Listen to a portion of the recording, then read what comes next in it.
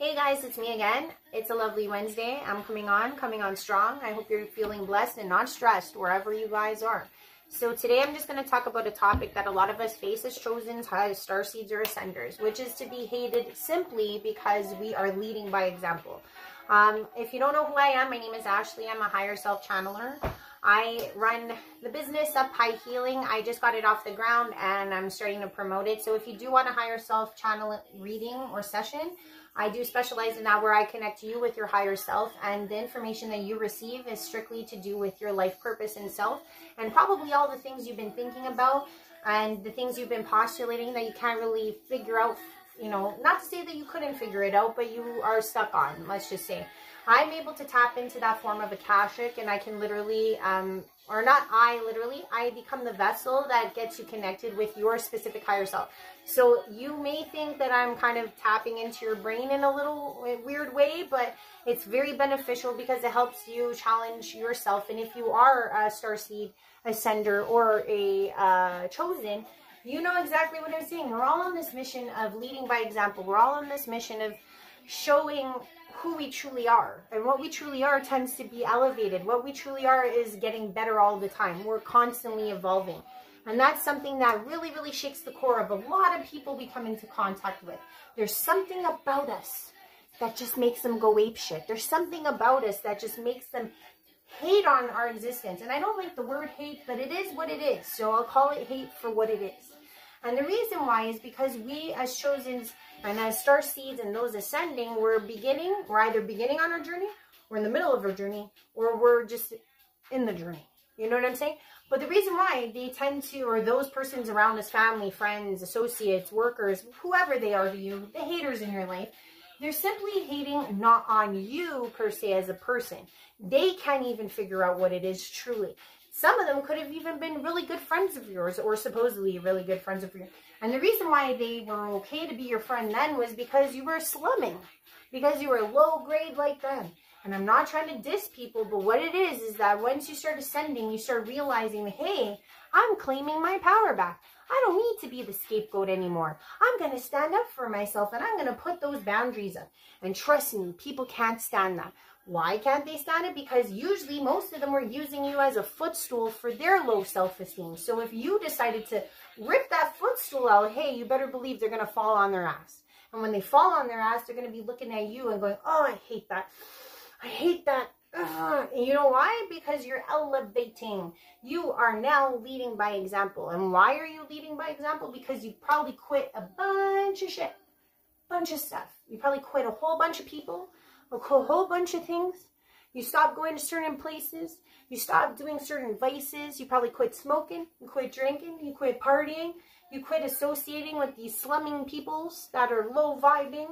And something about you quitting all these things makes them nervous.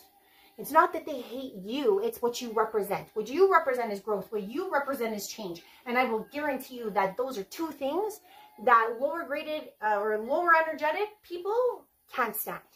Some of these people are still what you would call still stuck with demonic undertones. Let's just put it that way. It's not that they're possessed. It's just that they are more adverse to, you know, committing sins, etc. And we all were, okay? Because like much of what the Bible describes about the 144, the chosens, and I imagine the starseeds and everyone, we're just simple humans. We've all erred in our own ways, but we have been redeemed. We have redeemed ourselves in the eyes of God. We have redeemed ourselves in the eyes of everyone else. And this redemption time, or this redemption version that we are bringing forth like a beautiful butterfly out to the world, is terrifying to these people, because what it's doing, for those that are not listening, for those that don't want to change, for those that like the status quo, you make them nervous. You make them feel like, oh shit, now I gotta change. Now I gotta get better. And they don't like that. We started going to the gym.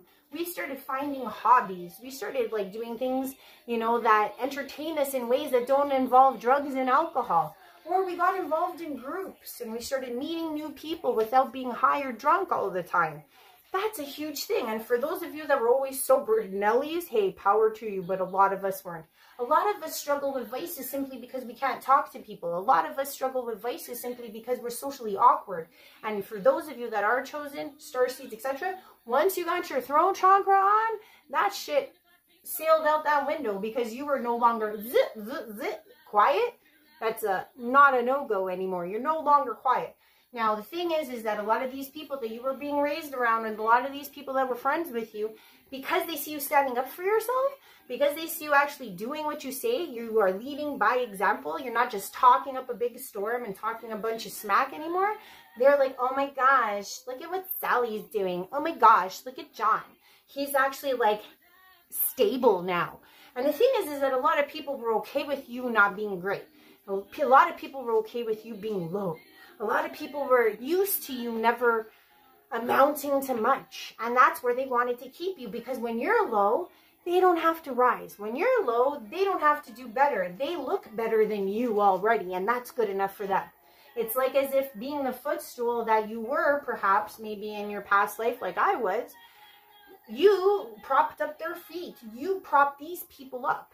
Okay? Because realistically, a lot of the people around you know that you're special. A lot of the people around you know that you've got something to offer the world. And it's like in a weird way, because they have a hold on you, or they can contain you to a degree. It's like someone who has a lion on a chain. You know what I'm saying? They walk the lion. There's a sense of power to that. Even though they know that that lion could tear them apart at any given point in time. That's what the chosen is. We're like that lion that was once on a chain, being maneuvered and run by people like our family and friends that were telling us that we needed to be walked on a chain. But once we realized, hey, I'm free of this chain and these barriers, and we became the full embodied lion that we truly are, people got a little scared. People got worried. And what did they do? They can only do and resort to certain tactics that they're used to, which is to deflect, which is to do things like bitch about things, or to complain about things, or to blame you, or to blame the world in itself for all things wrong. Like if you were a metaphorical lion, they'd be like, oh, that lion was so yesterday. That lion, look at its, you know, its mane is just like not as big as the other lions. You know, they would just come out of their way to talk smack about you being a lion. They'd make it seem like you're the most pitiful version of lion. But realistically, what the truth is, Chosens, what the truth is, Starseed, what the truth is, Ascenders, you're a motherfucking lion. And the point is that you could eat their ass at any time. You know what I'm saying? And you know what? I'm not going to compare us to lions, but I'm just giving you an example. Because all we did, instead of bitching, complaining, and blaming the world for our problems, we decided to do what? We decided to do something a little different, like become proactive, like, you know, help ourselves out, take control of our own destiny. We literally took our destiny into our own hands. We became solution orientated.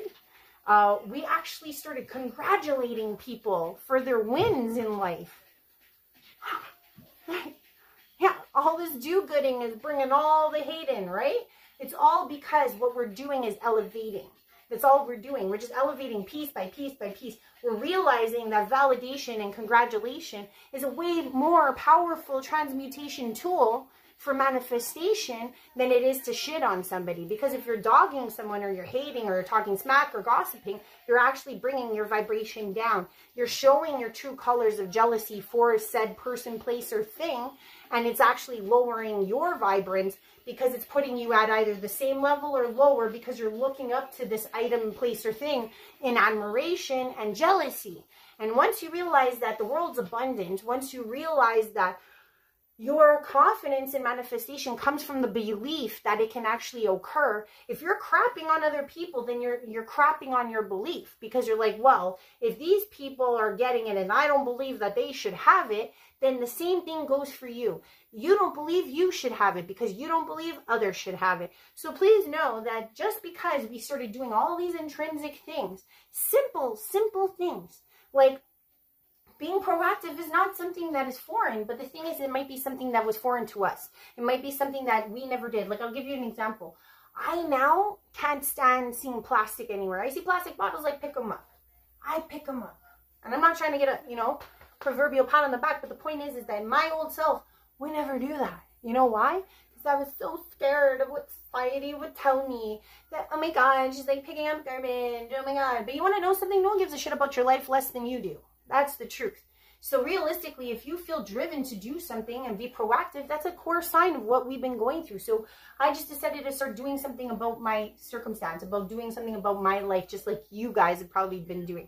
And that's all you've done that has triggered all these people. And all these people are hating on you just because you want better for yourself. Can you believe that? Just because you want better. Just because you're like, hey, I want to actually be like everyone else who's successful in this world. And the thing is that a lot of people that are successful, and I mean, that could be in means of money if you want to put it that way, but even then, they understand the fundamentals of being in their God essence, because they know that in order to even dare to be this way, they had to take risks on themselves. And that also makes them a cultivator. And I would imagine that a lot of ascenders and a lot of, well, I'm not saying a lot of ascenders or a lot of chosen, but I wouldn't be surprised if a lot of them, these team leaders or these leaders in general that already currently exist before this ascension ever started, they understood the point of doing what's best for them.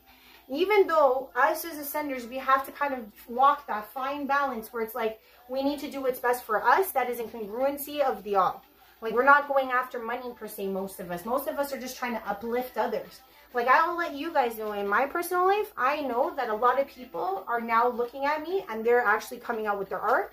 They're coming out with their comedy. They're coming out with things that they want to say, all because I had the courage to do it first. Because I was willing to walk and lead by example. And the reason why is because most of us chosens, most people didn't think we'd amount to much. You know what I mean? Just like the Bible said, we are the redeemed. We are the ones that resurrected in our own lives. And that's what's so amazing to people. Because we are the underdogs. We weren't the ones that were the successful leaders that started off in the gate of life and actually were like, oh yeah, we're the best.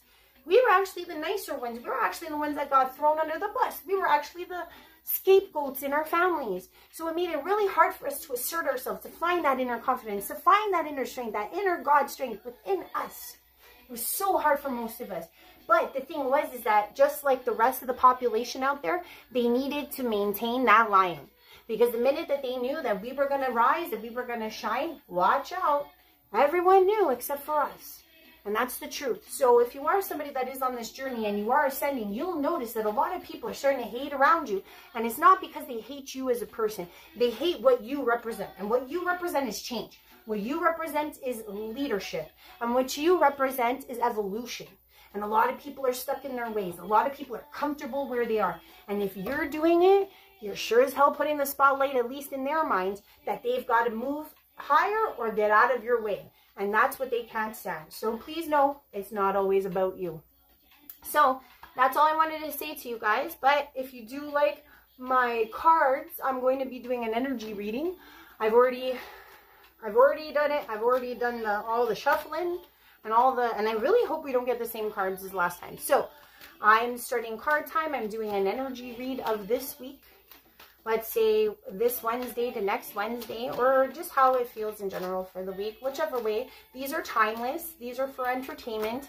Oh my gosh, we got immunity again. Dun, dun, dun. Sorry guys if oh, I'm back. But if you do like what I'm saying, please like, please share, please subscribe. It is a free gesture. It does not hurt anybody. So please help a sister out and help the channel. Oh, immunity is surfacing. Let's see if it gives us a sentence. That's cool. Immunity is surfacing. We got immunity last time. And immunity, like I said, remember, I don't know if you guys watched it, but I was saying like how Trump has immunity. I'm like, that's a beautiful golden place to be. So it looks like this immunity. That's too many cards. I got, oh, mediumship. That one like flew out. These are new cards except for the immunity one. And then I'm going to do some clarifiers. But I hope you guys are all having an excelente day. Uno dio excelente. Sorry, una dia. Discúlpame. Mi español es mucho malo ahora. For those of you that don't speak Spanish, I was saying my Spanish is getting worse by the day. But yeah, I used to speak it fluently, and I would say as time went on, and if you don't use it, you lose it. You know what I mean? Same with my Italian and my French. Like, if you put me somewhere where they speak those languages, I'll pick it up again. Give me like a month or two, and I'll be right back.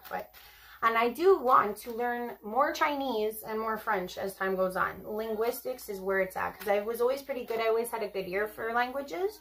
So, yeah, I started learning Chinese during COVID, and it's really difficult, not because it as a language is difficult, it's the pronunciation, because one word like our, there, and there is their tones. So it's like any tone that's different can mean a totally different word. So it's more about perfecting the tones. Okay. I don't know why, but big groups and chunks, but yeah, it's been super hot here in Toronto. I don't know about you guys, where you guys are. If you guys are different parts of the world, I'm pretty sure, but it's been like super, super hot. Like, if you're American, I'm Canadian, but I know a lot of Americans watch me, so I'd say about 98 or so over here. And I wish that I could say that that is not the norm sometimes, but it is. Everybody thinks we live in igloos or some shit, but we don't. Here in Canada, it does get pretty warm, and especially during our summers, because, ooh, take flight. This is all so powerful. Immunity, surfacing, mediumship, and take flight. And you know what? That's funny, because that's kind of where I'm at, because next week I'm going to start, I'm actually, like, this is legit. I'm going to be going outside and doing live readings on Instagram. So if you want to follow me on Instagram, I'm at Up High Healing. I also have an Up High Healing YouTube where I do channelings of beings that decide to come through. But I would say my Instagram is where I'm going to be doing the lives. I don't think I could do the lives the same time. And if you aren't going to be around on Saturday, I am going to do a spiritual Saturday, but this time I'm going to try to do it with pictures and stuff, because I'm not a real techie. I was a law clerky, and it's been trying to learn all of this stuff. I feel like those really old, you know, it's not an excuse. No excuses. I'll figure it out. But I want to do is Jesus an alien, because I've got a lot of old art that I want to discuss, and I also want to talk about different connotations in different books. And I'm not talking about books we have right now. I'm talking about old books that describe this in essence. Things are flying out. Oh my gosh. Blossoming abundance again. Immunity, blossoming abundance. And for surfacing appreciation. And she looks like she's in a blossoming abundance place. So that makes sense. But yeah, the world's getting a little cray. I know people were all talking about the Olympics and all that, you know, demonic display. And I kind of feel two ways about it. I mean, in one respect, yes, it did look a little out there. But at the same time, it did represent what the Olympics is from a pagan standpoint, because all of the characters were paganistic characters from the original Olympics. But, you know, that was a little weird for everyone. And I mean, it's going to stir controversy. And like I said earlier before in one of my previous videos, how I think France is going to pop off. I'm not sure if Paris is. I mean, Lebanon just started getting bombed on from Israel, so it's like as if we're all just a big ticking time bomb here, and we're all just waiting to see which fuse blows first, you know what I mean? And I haven't been channeling a lot simply because of that, because, no offense, like, when I was doing my Lord channels or my Mother God, Mother Father, some of the ones were so hard, but you know, if they really want me to do it, then I'll do it. But I've not been going out of my way to do it. These messages sometimes, because it's like I see the whole vividness of it, and I have to believe that so far most of my predictions that I've seen have come through. Broken heart.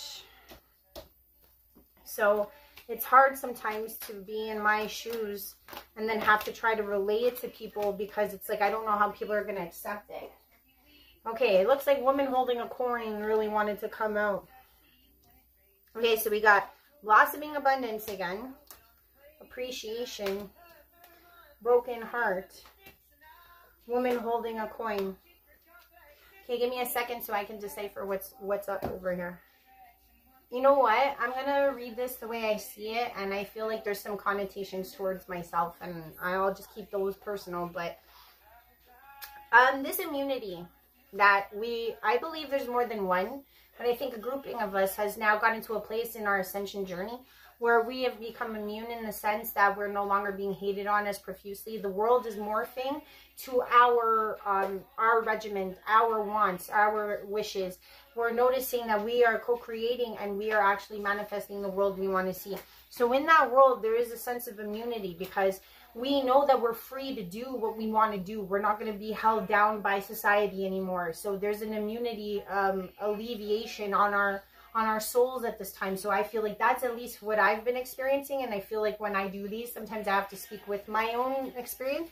But that immunity, I feel like, is a soul immunity. It's like you can go do whatever you see fit in God's plan. You know what I mean? Like nothing's going to stop you now type of thing.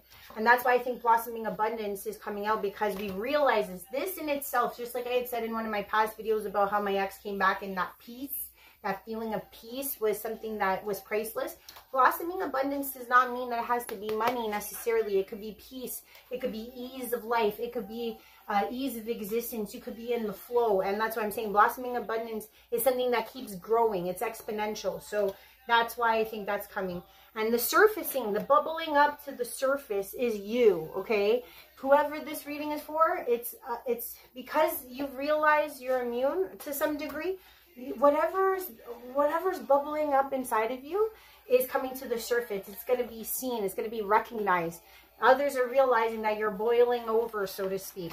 And it's because they're finding an appreciation for you, too.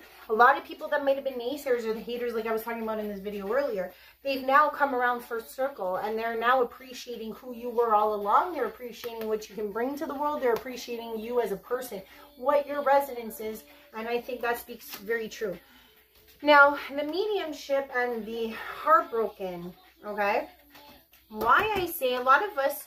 Why mediumship? Okay, mediumship could mean that you're having an insight into your own life, or it could mean that you're starting to speak to others about your mediumship capabilities. But there is this idea of like you being able to see or co-create in your own existence. You're no longer blind. You're no longer someone who's lost and confused. You have direction, and sometimes in that comes in a more well-rounded understanding of your own intuition within, and that you can put forth to without. Like, for example, myself, I am also a channel medium. So I'm saying that some of us might be developing these skills because we now have become immune, and we've let ourselves boil to the surface, that we feel free enough to start to work in the medium world, or we feel like we're at a point where we're immune soulfully, that we can actually explore or play around with those capabilities that we have. Now, why I said it was like kind of like speaking to myself too, because there was a heartbrokenness that I had to face within my own mediumship, because the thing is that I did lose some people too, because of coming out of that proverbial closet of explaining to everyone that I am a medium, a higher self channeler. And there is a heartbrokenness because you know that like you can't be with everyone, okay? Like, I know for myself, like, there is a bit of heartbrokenness even, and as you guys know, but I think this speaks to it because that's what I'm feeling right now. It's like, once you come out of you become a medium, or you are a medium, and you expose it, let's say, and you see the other side and different things like that, you can't just be with anybody. You know what I mean? Like, you can't just be, because the thing is, your partner has to be like, exclusively understanding of what you do, is not intimidated, doesn't try to one-up you, etc. So there could be a form of like broken heart, or you might be leaving someone because of this mediumship, because you've decided to take this challenge on. Or for myself, like, you see how there's a tear here? I've cried a lot of tears about this, because I had to be okay with my intuition. And my intuition told me a lot about my heart and my path with a love. And because of my mediumship abilities, it broke my heart, because I knew a lot about my love interest, my love partner, and because of my intuition, it was heartbreaking. Because most of us that aren't into mediumship, we may not know what the future holds to us. So I'm not saying I do, but I mean, as someone who watches energy, feels energy, reads Akashic, all these things, it's like I know, and I talk to my angels, I talk to my higher, I get fed a lot of information, and sometimes it's like knowing kind of tears you up inside. It's heartbreaking, because just like I said about channeling God, etc., it's heartbreaking. Because the thing is like, you don't want to be the one to bring those messages to people. So there's so many levels that being a medium can be heartbreaking. But for whoever this is, maybe you are a budding medium, and you are now realizing that there's going to be a big shift, and that parts of it may break your heart. But once you take flight, you are going to be the woman holding a coin. And here's the thing, I feel like this is speaking to me too, because now that I'm working through promotion, I'm going to start promoting, like, I've been saying this for some time, and it's like, I wish I had 8 arms and I had like a whole team behind me, because if I had more people helping me, Like, sure, I have some neighbors. Sure, I have some, like, a couple friends. But I mean, like, a whole team or something. The stuff I could achieve, you have no idea. And the thing is like, now that I'm going to be taking it out to the street and, like, really showing people what I could do, I know that this is my version of taking flight. So I feel like I'm kind of resonating with this. And I know that the money is going to flow right after, because realistically, that's what my mediumship explains to me. So that's the read for the week. I think it's really positive. There was only one card that was the same, which was Immunity of Blossoming Abundance. So it seems like whatever we were going through last energy reading, we got a little sliver left, and then we got all this great abundance coming our way. But personally, I feel like all of us are going to be taking flight, and all of us are going to be finding all of the joy that we want to fulfill in this lifetime. And there's nothing to be scared of. Realistically, like I told you guys before, I'm still facing this fear. And come next week, I'm going to face it head on, because the thing is like, I'm tired of being small. I've tried so hard to, like, really tell myself that, because you know how I said about the confidence and manifestation, it's like some part of me, I know deep down inside, wants to stay small, because I like my small life, in a sense. You know what I mean? I don't like being known. I don't like being recognized. I don't like those things. But the thing is, it's in direct opposition with what my mission is. My mission is to be known. My mission is to help people, help more people. Like, having 100 people is not really, you know, it is helpful. Like, don't get me wrong, but I should be striving.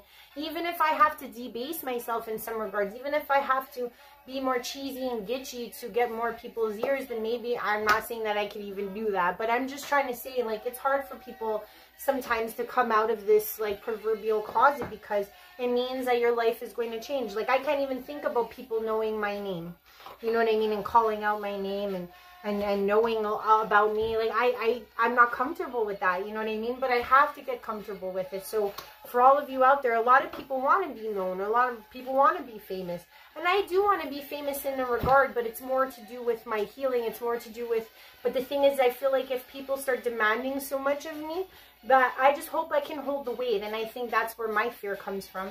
But I know a lot of us are in these different challenges as we go through this journey, so this is going to be mine, and I wanted to share with you guys. So please have a great night. I love you guys lots, and if you are being hated on, I hope this helps, because they don't hate you, they just hate that you grew.